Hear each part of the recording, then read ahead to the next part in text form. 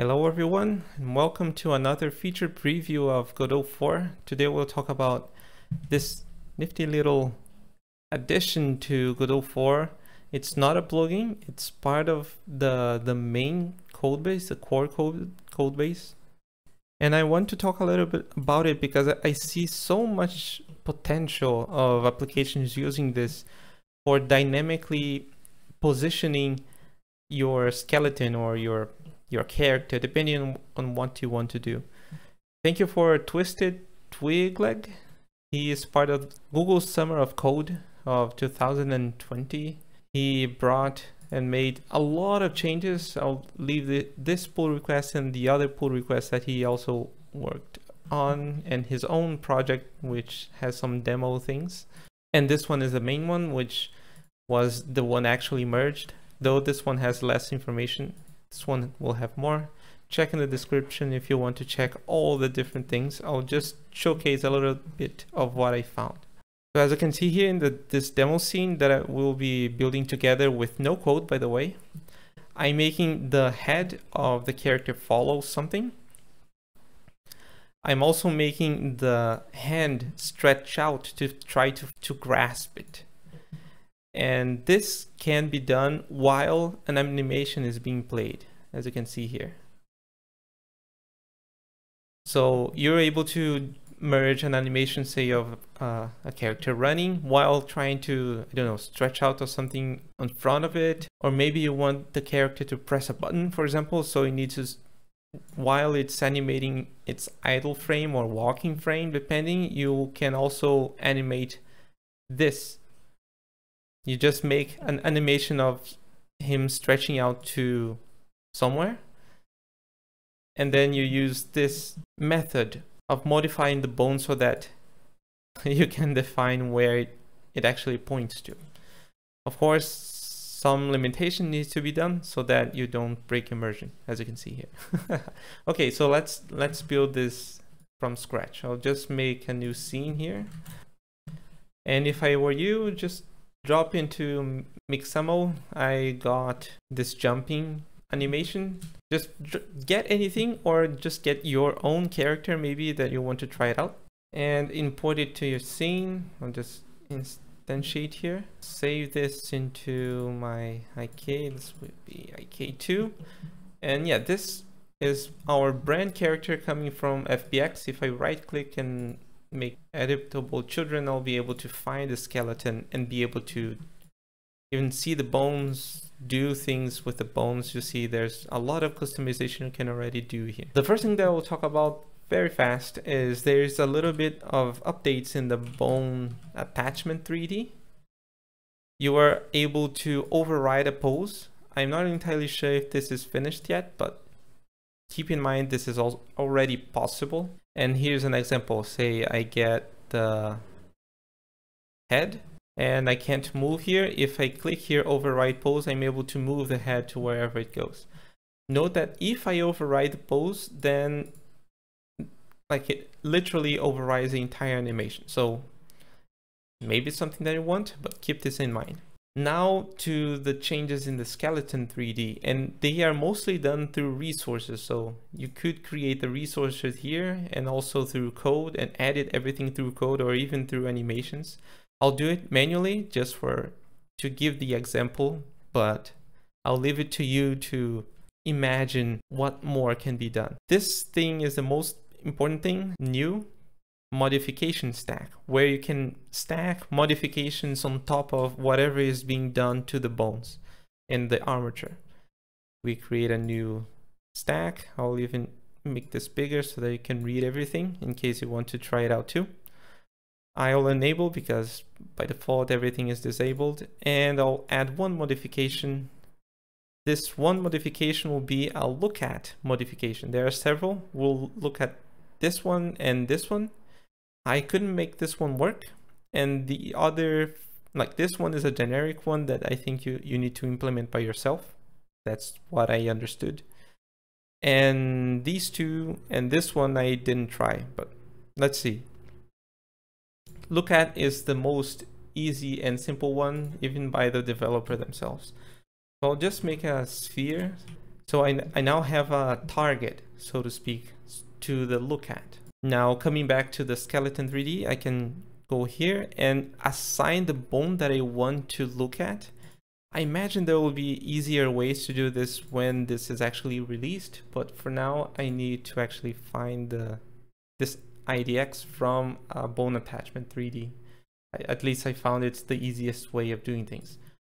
So back to here, I type 5, it populates the name. I'll say my target is this mesh instance 3D.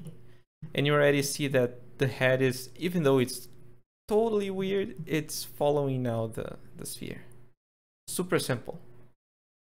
To fix that, we can also just change these things. And what I found it does well for this mesh in specific are these values, but maybe your mesh will be a little bit different. I can even say looking a little bit upwards. And now the ball, you can move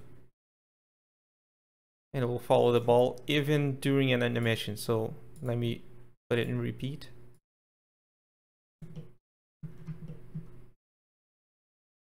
And you'll see that the animation happens, everything, but at the same time, it's trying to look at the ball.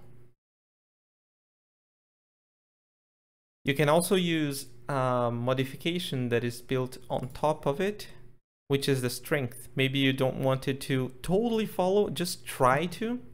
So you can see if I move here, it will move a little bit the head, but not totally.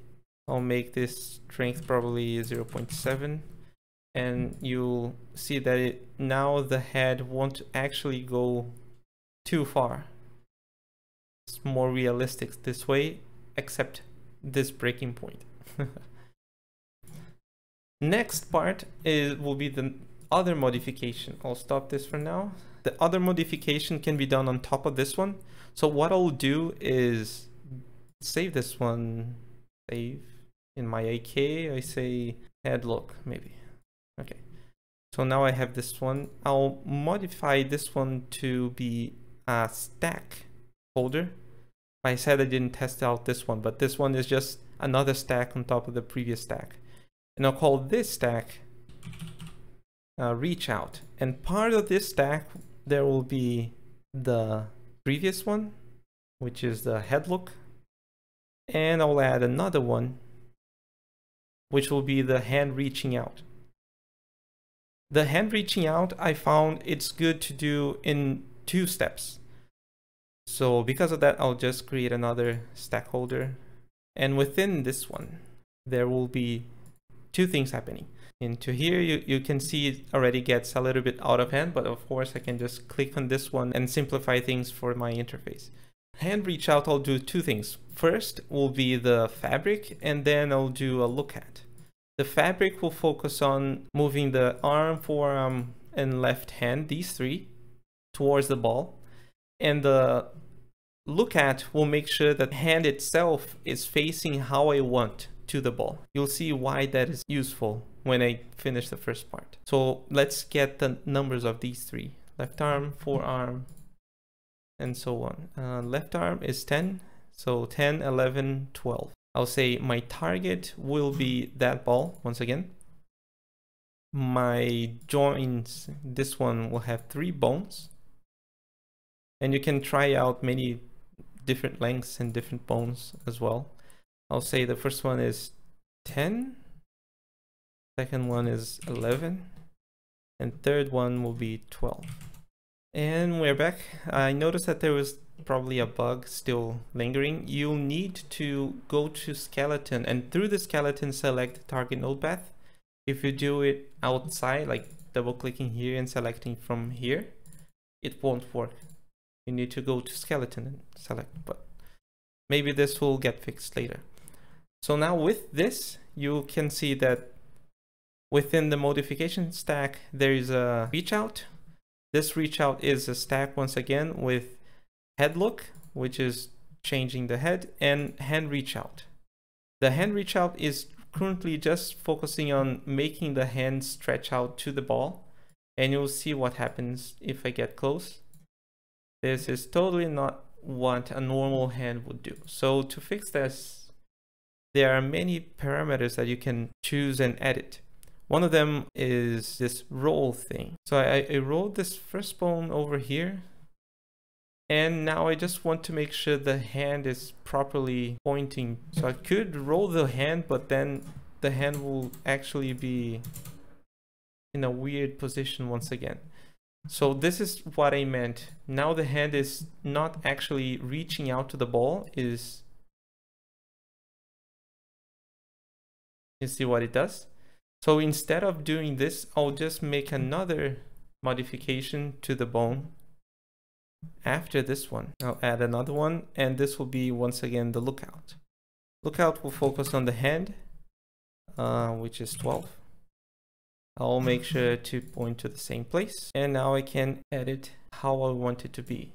So I changed the Z to 60, and now it's already what I want. So now you can see it kind of brings the ball to himself even. Maybe this is an apple and you want to eat or something. I don't know. And this can all be done dynamically, which means if the apple is on the ground, you can have, I have a jump animation, which is the opposite. Maybe the apple is above and you're jumping, trying to reach the apple. Now we can do it.